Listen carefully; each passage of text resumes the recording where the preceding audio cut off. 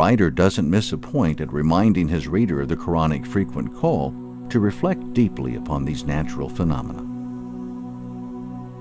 2 verses, Numbers 6 and 7, chapter 78, give a description of the folding, faulting, and uplift of the earth's crust. Have we not made the earth as a cradle for you, a wide expanse, and the mountains as pegs in it? Pegs, Bukai explains, are those metal pieces hammered in earth to fasten and secure tents.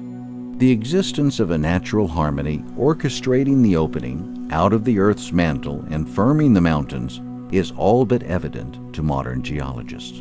There must be a reason for harmony with all the things that are on top of the mantle of the earth that is a bit fluid.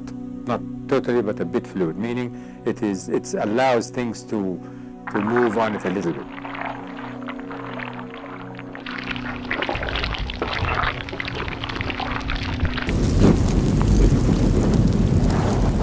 The continent is made of light-colored elements and light rocks, and therefore it is very thick.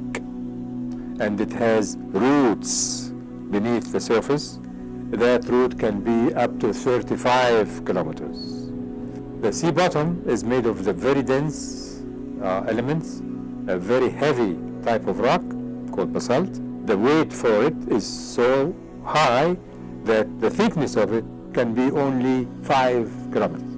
From 5 kilometers under the ocean to 35 kilometers under the sea, the whole thing is kind of round and nice, but this one has roots down into the mantle, and this one has its thickness much less because it is made of heavy rock. So there is a reason for that statement that indeed the continents have these roots, and because of the compositional variations and the gravitational input on that whole structure.